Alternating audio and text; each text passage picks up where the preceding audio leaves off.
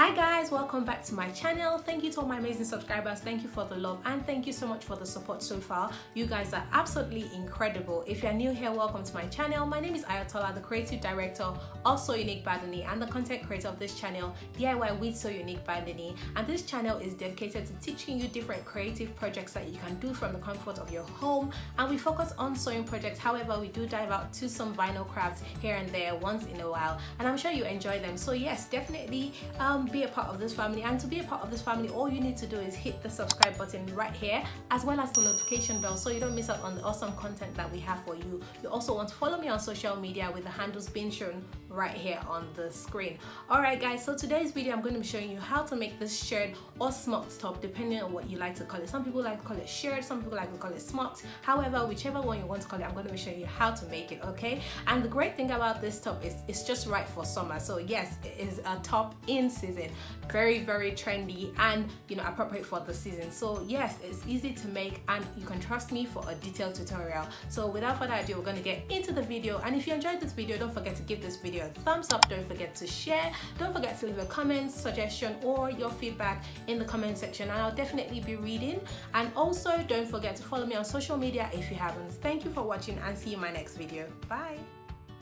To make your smocked top, you need 1 yard of fabric, you'll need some elastic, you'd also need a safety pin, and this is basically needed to pass your elastic into the elastic casing.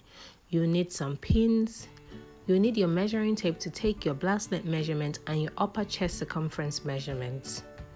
You'd also need your fabric scissors, and I always recommend having a smaller scissors handy. As you can see, I have one here. You need 2 bobbins, and one is going to be for the regular thread while the second one is for the elastic thread. As you can see, it has a little bit of elastic thread on it. You would also need your regular thread that matches your fabric, as well as your elastic thread. And as you can see, this is stretchy, and you basically wind it around the bobbin with your hand, not the machine.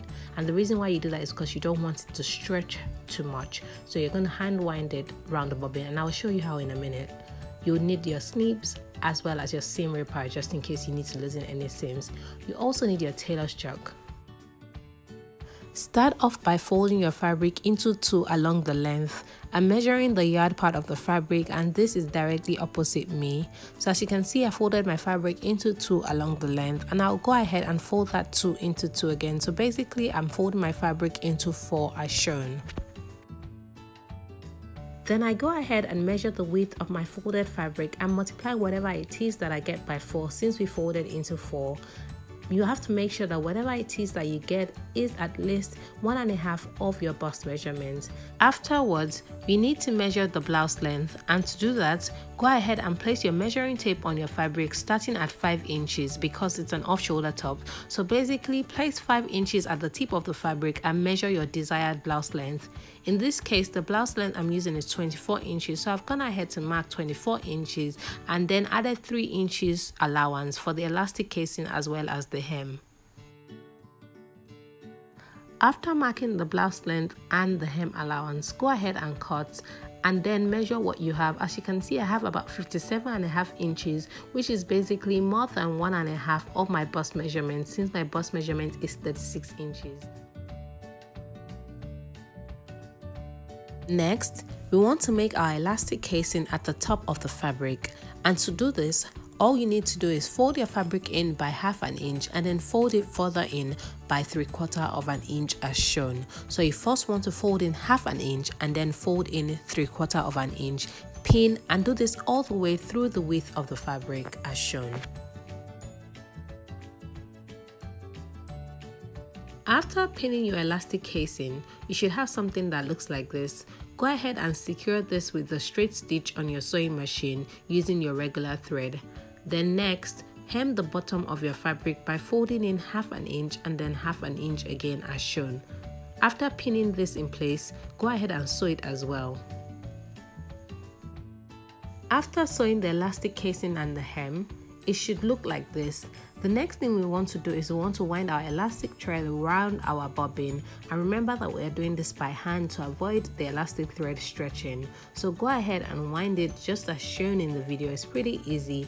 Go ahead and do this manually. It does take some time, but not too long. After filling the bobbin with elastic thread, go ahead and place the bobbin in the bobbin case and make sure that your bobbin is moving anti-clockwise.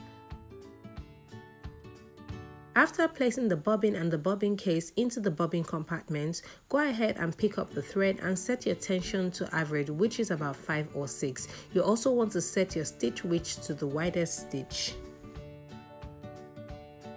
Starting at the tip of the fabric, go ahead and sew straight lines along the width of the fabric.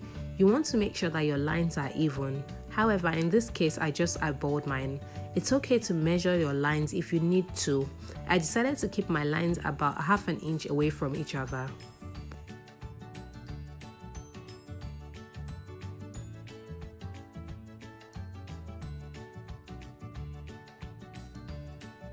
Depending on your fabric choice, the smocking might not be visible until the first 4 or 5 lines are made. However, in this case, after only 2 lines, I can see that the smoking effect is coming on nicely. So go ahead and repeat this process all the way to the very end, making sure to lock your seams at the beginning and at the end of every line.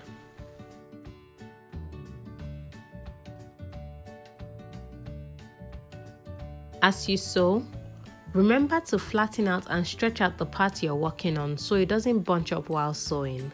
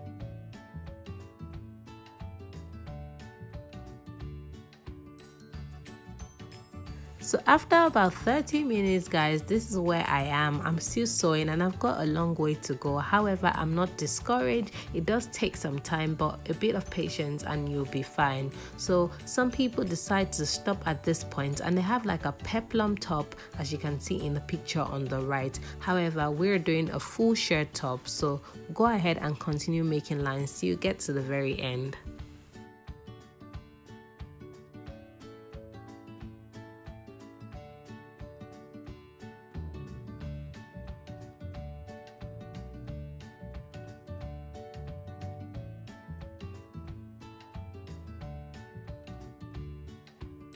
Like I mentioned earlier, remember to lock your seams at the beginning and at the end of each line that you've sewn, and you also want to make sure that you're stretching out your fabric while sewing so it doesn't bunch up. This is absolutely important.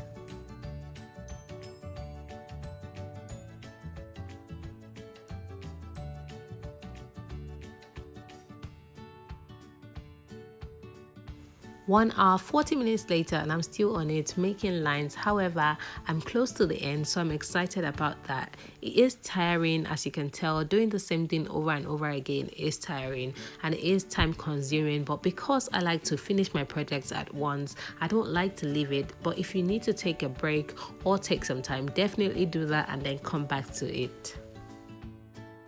So at this point, my bobbin runs out of elastic thread, and this would definitely happen. So I wanted to show you what to do when this happens in case you don't know how to continue.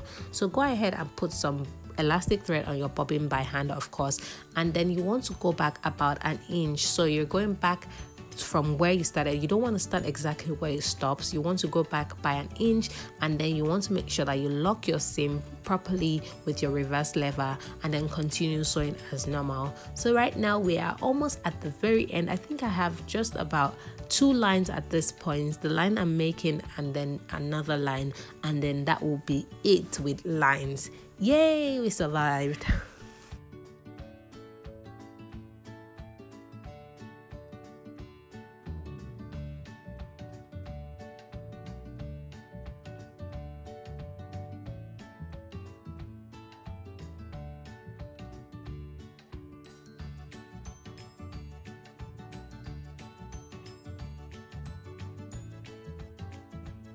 After sewing all the lines, your Smocked top is practically ready and should look like this. The next thing to do is to put the elastic into the elastic casing, and you want to cut your elastic 5 inches less than your upper chest circumference measurement. If you don't know how to measure your upper chest circumference, I'm going to put a link in the description bar, so please check it out and you'll learn how to measure your upper chest circumference.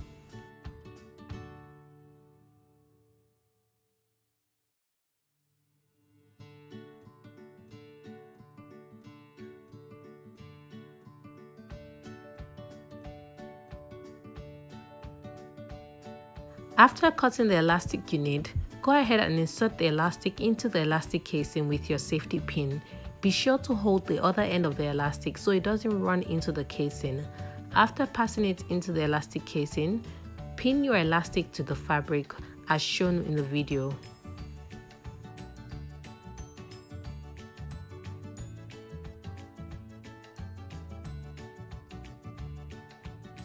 After securely pinning the elastic to the fabric, go ahead and sew it down so that it doesn't move.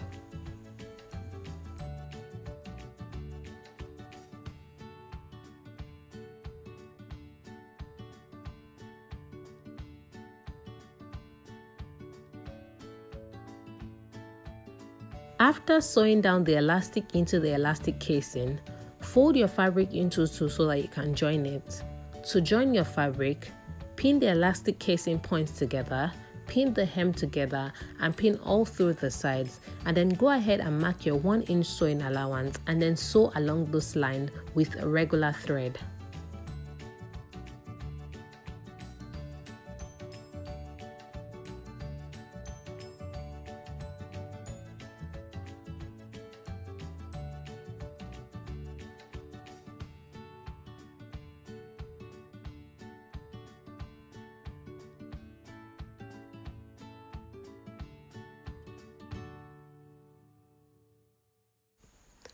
After sewing the sides together, this is what it looks like.